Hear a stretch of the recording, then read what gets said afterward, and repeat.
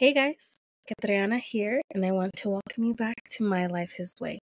As you know, the last couple of episodes, we have been going over the 28 fundamental beliefs of the Seventh-day Adventist Church, which just so happens to be the denomination that I am a part of. So we've been going a little slowly, but we are down to the last 16 fundamental beliefs, and I want to just go over them not quickly, but in short. So, you know what to do. Grab your Bibles, grab your notebooks, grab your pens and your highlighters, and let's dive in. So, in our last episode, we spoke about the church. That was the last fundamental belief that we went over. Today, we're going to be on number 13, and it's the remnant and its mission. Going to be a little different today. We are not going to go over all of the verses. We might go over some that are fundamental to the different beliefs. But as always, they will be in the description below each episode. So let's get going. So number 13, the remnant and its mission. It says the universal church is composed of all who truly believe in Christ. But in the last days, a time of widespread apostasy, a remnant has been called out to keep the commandments of God and the faith of Jesus. This remnant announces the arrival of the judgment hour, proclaims salvation through Christ, and heralds the approach of his second advent. This proclamation is symbolized by the three angels' message of Revelation 14. It coincides with the work of judgment in heaven and results in a work of repentance and reform on earth. Every believer is called to have a personal part in this worldwide witness. So it makes sense. So it goes with Matthew, in Matthew chapter 28, I believe, where we are called to go out and teach, right, to all nations, kindred, tribe, and people. So that is our mission, not just as the Seventh-day Adventist Church, but as his remnant, his children, as Christians. Number 14, unity in the body of Christ. Now that's important, right? Says the church is one body with many members, called from every nation, kindred, tongue, and people. In Christ, we are a new creation. Distinctions of race, culture, learning, and nationality, and differences between high and low, rich and poor, male and female, must not be divisive among us. We are all equal in Christ. Let's read that again. We are all equal in Christ, who, by one Spirit, has bonded us into one fellowship with Him and with one another. We are to serve and be served without partiality or reservation. Through the revelation of Jesus Christ in the Scriptures, we share the same faith and hope and reach out in one witness to all. This unity has its source in the oneness of the triune God who has adopted us as his children. Can I get an amen to that? So it doesn't matter what we look like. It doesn't matter how much money we make. It doesn't matter where you're from, anything, nothing at all. We are to be united in Christ because he came and died for our sins and sacrificed his life for us, right? We are all equal in God's eyes. Number 15, baptism. And this is an interesting one because different churches believe different things.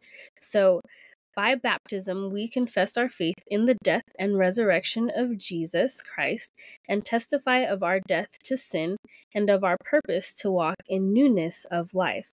Thus, we acknowledge Christ as Lord and Savior, become his people, and are received as members by his church.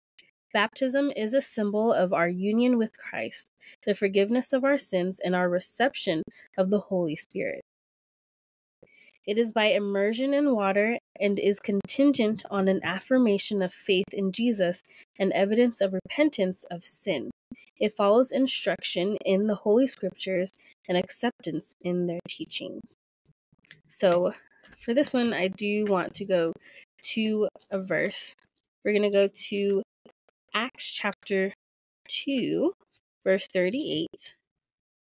Acts 2:38. And that verse says, "Then Peter said to them, Repent and be baptized, every one of you, in the name of Jesus Christ, for the remission of sins, and ye shall receive the gift of the Holy Ghost." Amen. Number 16, the Lord's Supper. The Lord's Supper is a participation in the emblems of the body and blood of Jesus as an expression of faith in Him, our Lord and Savior. In this experience of communion, Christ is present to meet and strengthen His people. As we partake, we joyfully proclaim the Lord's death until He comes again. Preparation for the supper includes self-examination, repentance, and confession. The Master ordained the service of foot washing to signify renewed cleansing, to express a willingness to serve one another in Christ-like humility, and to unite our hearts in love.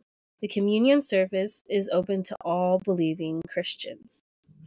One of my favorite things about communion is it's a time where you can reflect on what God has done for you throughout that time period, and time to even, like, if someone has wronged you or you've wronged someone, it's a good time to clear those things up.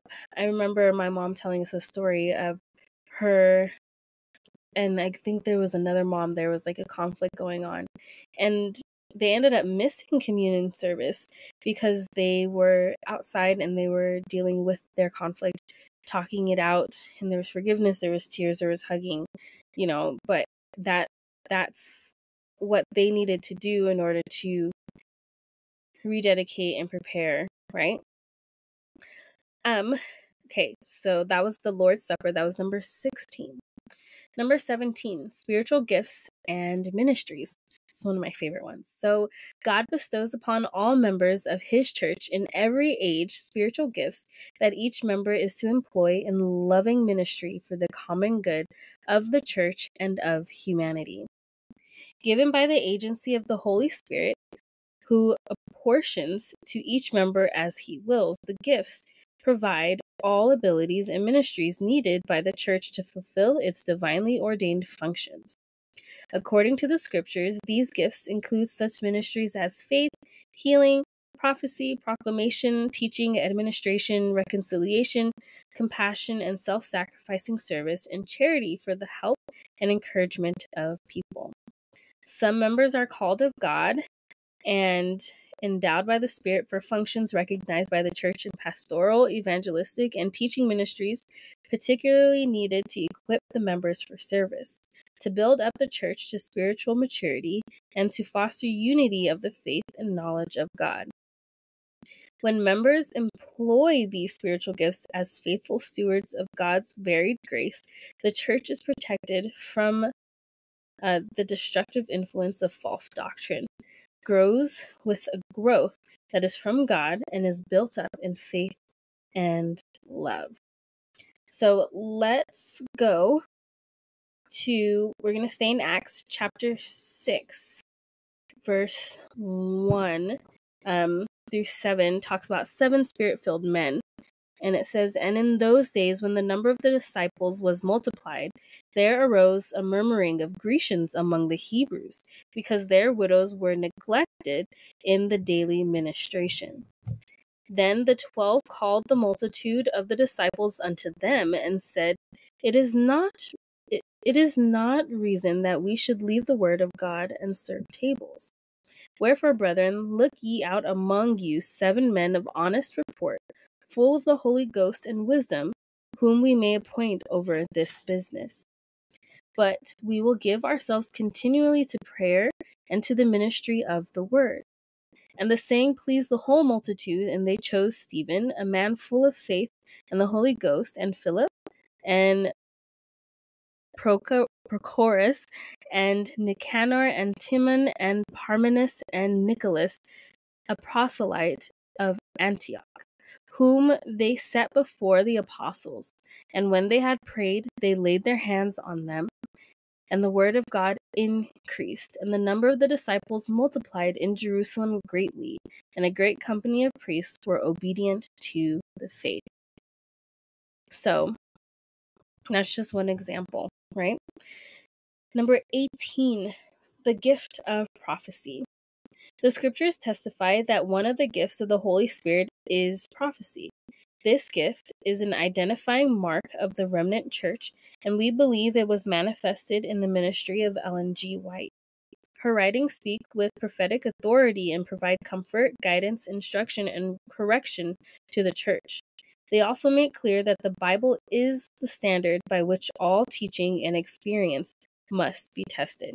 I think this is another important one because there's so many people who are like, oh, well, you guys have a prophet, you guys have Ellen White, and you guys take her word above the Bible. And Sister White even said herself that she is a lesser light, and that her writings, that the writings that she was given to share with the people were not to be looked at above the Bible, that the Bible was still the greater light, okay? And with anything that we read, anything that we hear, we should always go back to the Bible to make sure that it aligns. And if there's something that we read anywhere that does not align with the Bible, then we need to toss it, or we need to check our references. Always, always, always cross-reference. Number 19, the law of God. The great principles of God's law are embodied in the Ten Commandments and exemplified in the life of Christ. They express God's love, will, and purposes concerning human conduct and relationships, and are binding upon all people in every age. These precepts are the basis of God's covenant with his people and the standard in God's judgment. Through the agency of the Holy Spirit, they point out sin and awaken a sense of need for a Savior.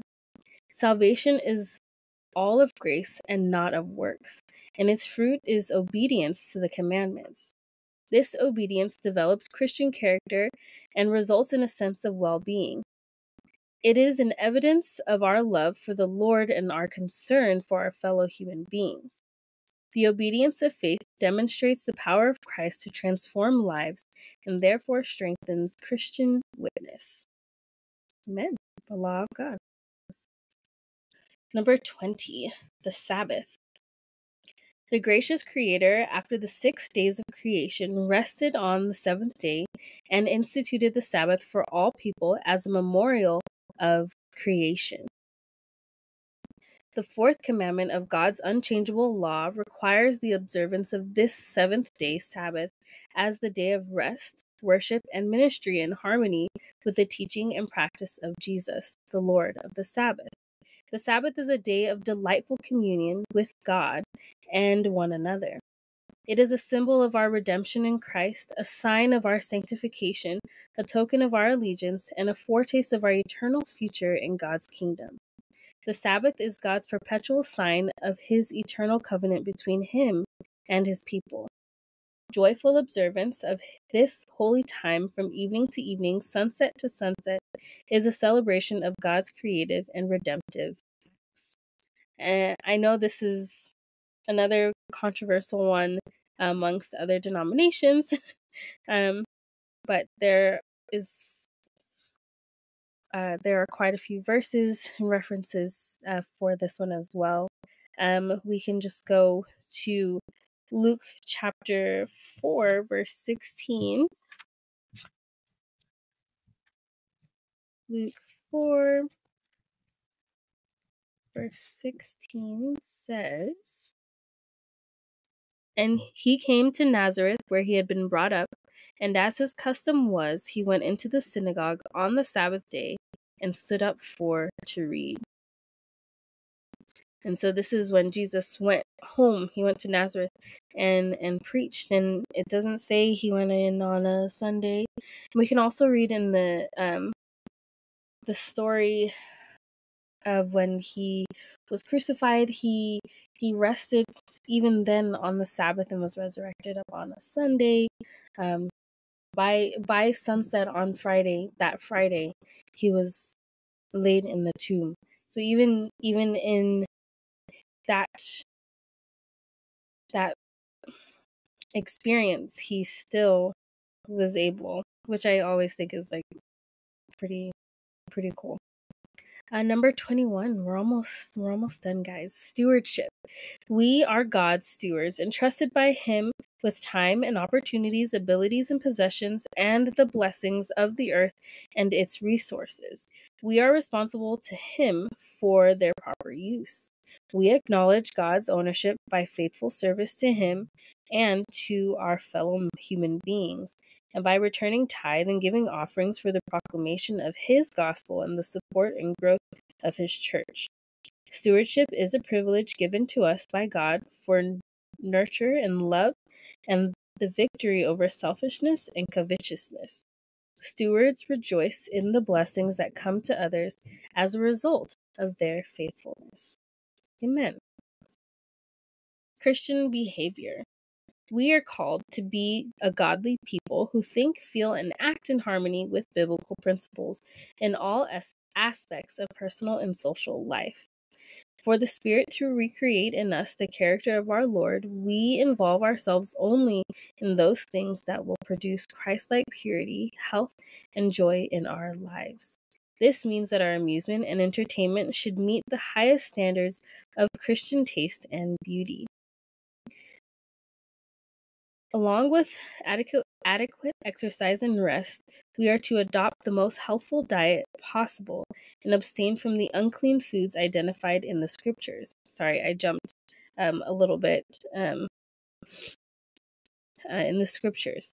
Since alcoholic beverages, tobacco, and the irresponsible use of drugs and narcotics are harmful to our bodies, we are to abstain from them as well. Instead, we are to engage in whatever brings our thoughts and bodies into the discipline of Christ, who desires our wholesomeness, joy, and goodness. Number 23, marriage and the family. Marriage was divinely established in Eden and affirmed by Jesus to be a lifelong union between a man and a woman in loving companionship. For the Christian, a marriage commitment is to God as well as to the spouse, and should be entered into only between a man and a woman who share a common faith. Mutual love, honor, respect, and responsibility are the fabric of this relationship, which is to reflect the love, sanctity, closeness, and permanence of the relationship between Christ and His church. Regarding divorce, Jesus taught that the person who divorces a spouse, except for fornication, and marries another, commits adultery. Although some family relationships may fall short of the ideal, a man and a woman who fully commit themselves to each other in Christ through marriage may achieve loving unity through the guidance of the Spirit and the nurture of the church. God blesses the family and intends that its members shall assist each other toward complete maturity. Increasing family closeness is one of the earmarks of the final gospel message. Parents are to bring up their children to love and obey the Lord, and by their example and their words, they are to teach them that Christ is a loving, tender, and caring guide who wants them to become members of His body, the family of God, which embraces both single and married persons.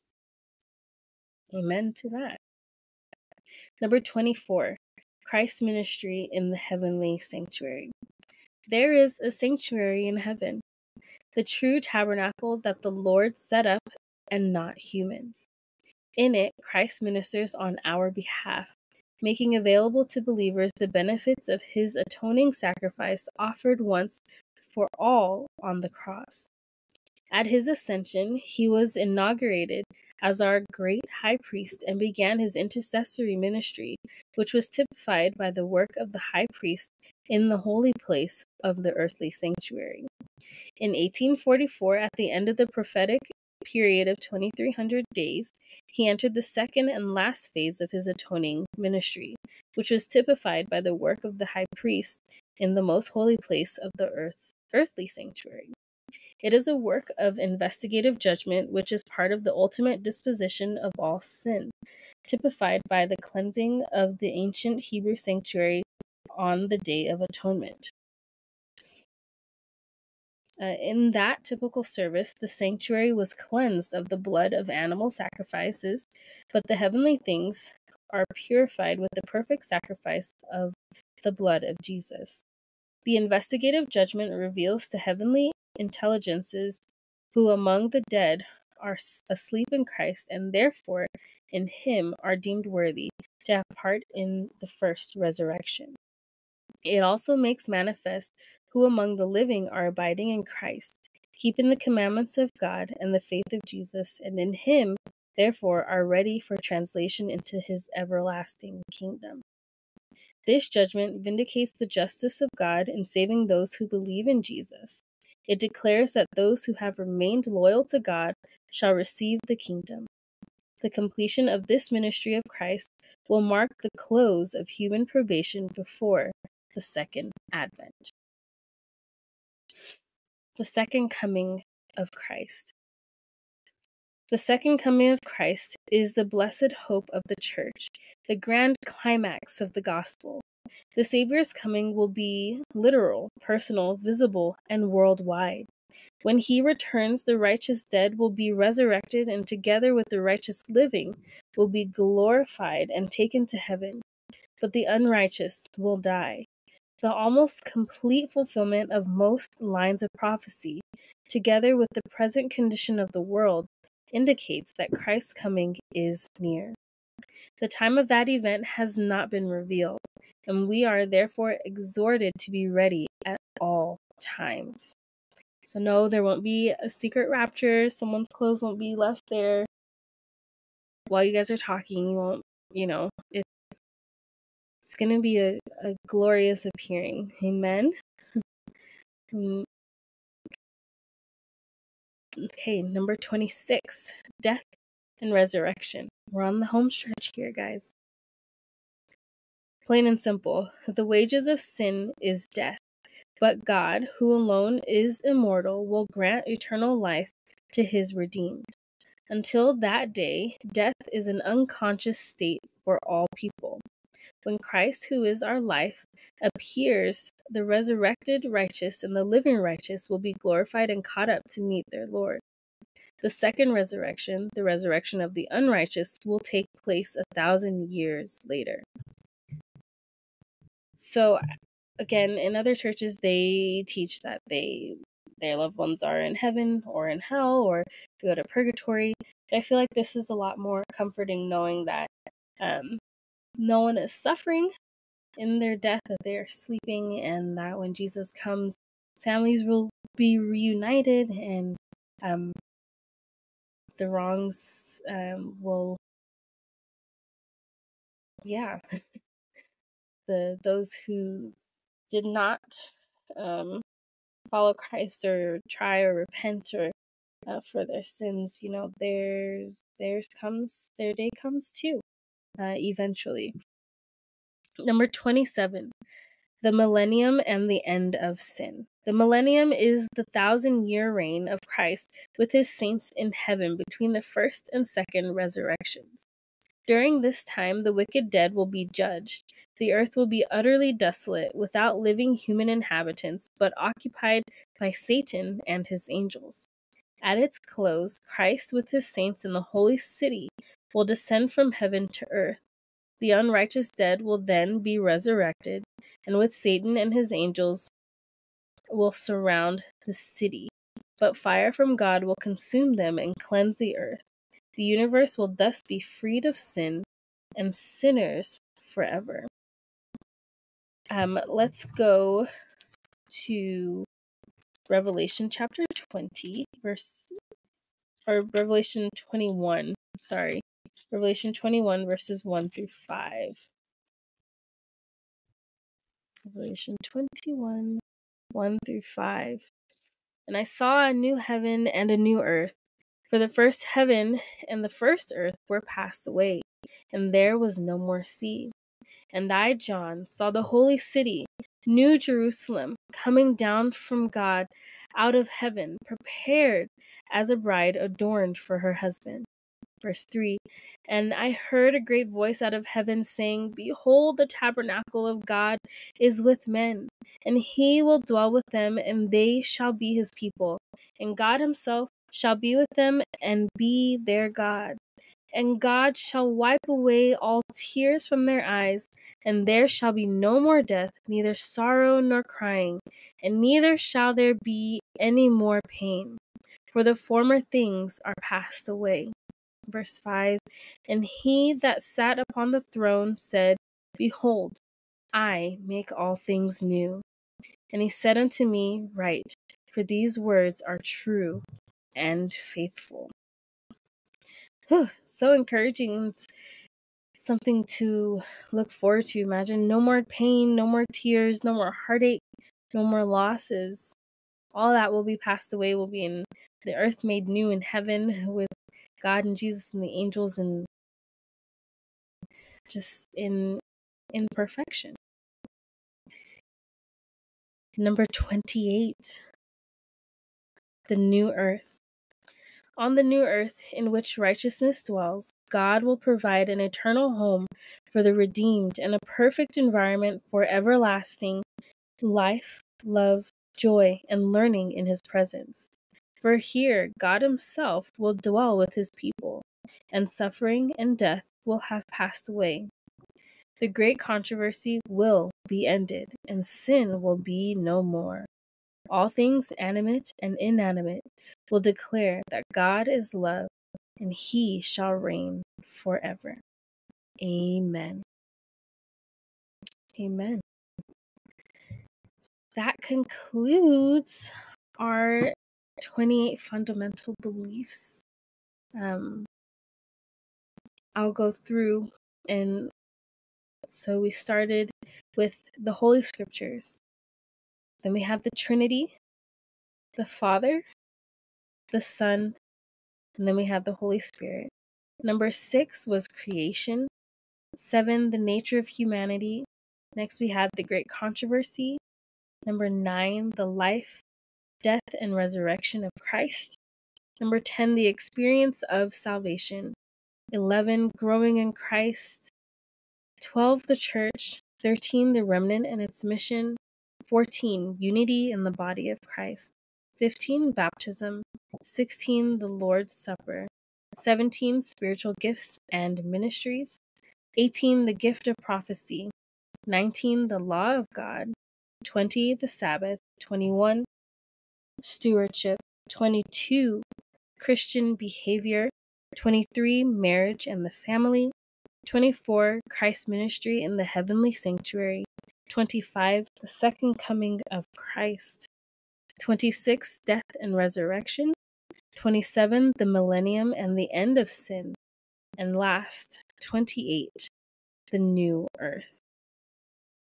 Now, I pray that as we went through these fundamental beliefs, that whether you are a believer, whether you are a member of the Seventh-day Adventist Church or not, that you were able to learn something new, that you gained some knowledge that you can share with your friends, with your family, and even I pray that you will not just take these words, but that you will go back and study thyself to show yourself approved, right?